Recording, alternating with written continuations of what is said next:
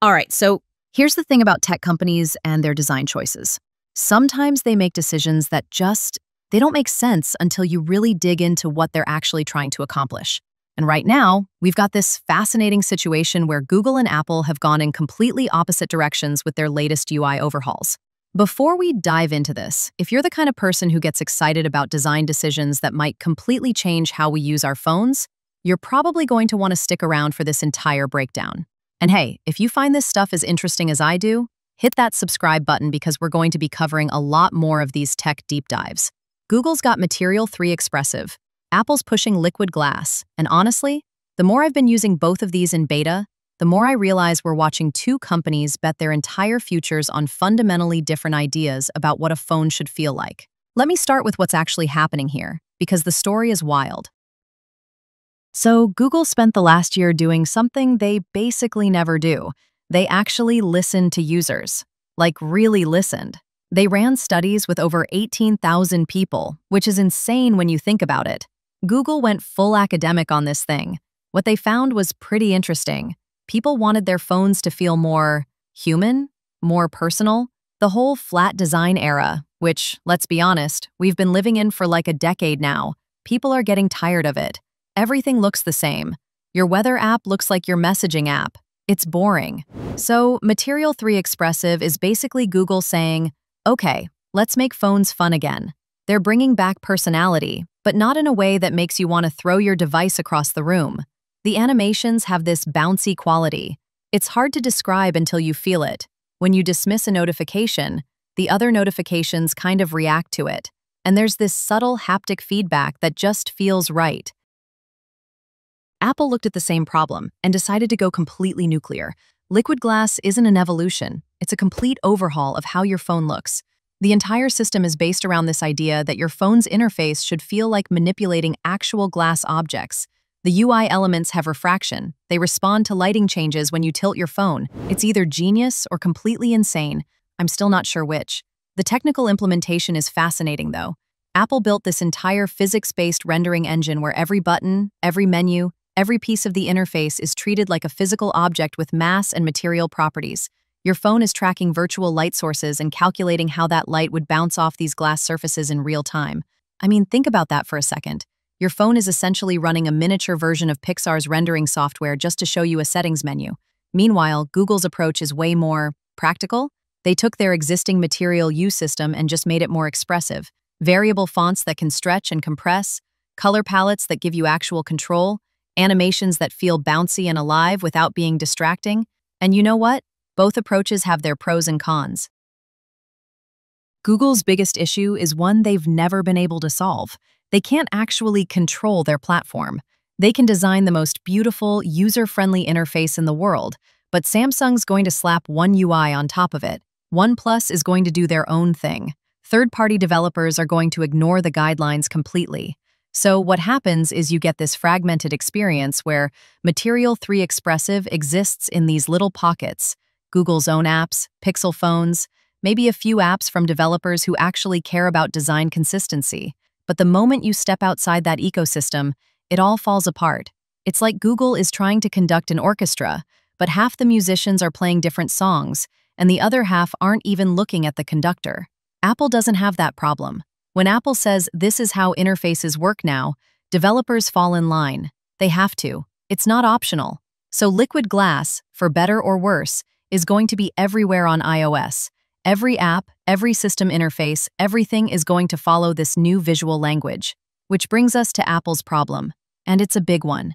Liquid glass, in its current form, is basically unusable. Reports have been circulating that there are times when people literally cannot read text on the screen because of the transparency effects. The refraction makes icons blur together. The dynamic lighting changes can make buttons disappear against certain backgrounds.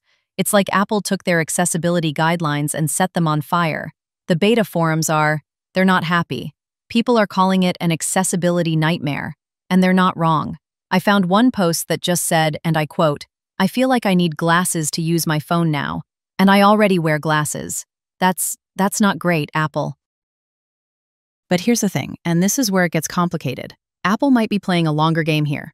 See, liquid glass makes perfect sense if you think about it in the context of spatial computing. On the Vision Pro, this design language is actually pretty brilliant. When you're working in 3D space, having interface elements that behave like physical objects with realistic lighting and depth, that's intuitive. It maps to how we understand the physical world. The problem is they're trying to force that same paradigm onto flat screens, and it just doesn't work, yet. I think Apple is betting that we're going to transition to AR glasses sooner than most people expect. And when that happens, liquid glass is going to feel natural and obvious. But right now, on a phone screen, it feels like a solution looking for a problem. Google's taking the opposite approach. They're perfecting the 2D interface paradigm. Material 3 Expressive is probably the best flat design system anyone has ever created. It's more usable, more accessible, more personalizable than anything that came before it. So, which one is better? Depends on what you value. If you want a phone that works well today, that's accessible, that respects your time and attention, Material 3 Expressive wins by a landslide. It's thoughtful, user-friendly, and it solves real problems without creating new ones. If you want a glimpse of what interfaces might look like in 5 years, liquid glass is fascinating. It's broken in service of something genuinely ambitious. The thing is, I don't think this is really a competition between equals. Google is optimizing for today. Apple is betting on tomorrow. And historically, that's usually been a winning strategy for Apple, even when the initial implementation is rough. Remember when everyone hated the original iPhone keyboard because it didn't have physical buttons? Or when people said removing the headphone jack was stupid?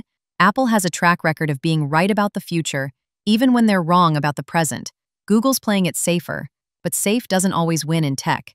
The best 2D interface in the world doesn't matter if 2D interfaces become irrelevant. What I find most interesting is how this reflects the deeper differences between these companies.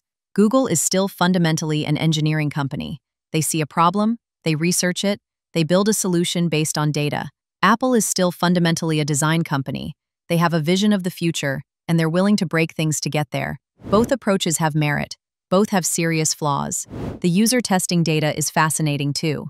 Google's internal studies show that people can find UI elements up to 4 times faster with Material 3 Expressive compared to previous versions. Apple's internal testing, well, they haven't released any usability data for liquid glass, which tells you everything you need to know. If I had to bet on which one succeeds long-term, I'd probably go with Apple, but only because they have the ecosystem control to actually implement their vision. Google's ideas are better, but ideas don't matter if you can't execute them consistently. The real winner here might be users, eventually. Google's approach will push Apple to care more about usability and accessibility. Apple's approach will push Google to be more ambitious and forward-thinking. Competition is good, even when both companies are making decisions that seem completely insane from the outside. There's also the business angle we haven't talked about. Google makes money from ads and data collection. A more personalized, expressive interface that keeps people engaged with their devices longer is good for business. Apple makes money from hardware sales and services. A premium, futuristic interface that makes their devices feel more valuable and cutting-edge supports their pricing strategy. So in some ways, both companies are designing interfaces that serve their business interests, not just user interests, which is not surprising, but worth acknowledging. We're basically watching 2 different philosophies about the future of computing play out in real time. And honestly, I have no idea which one is right, but I'm excited to find out. The early adoption numbers are interesting too.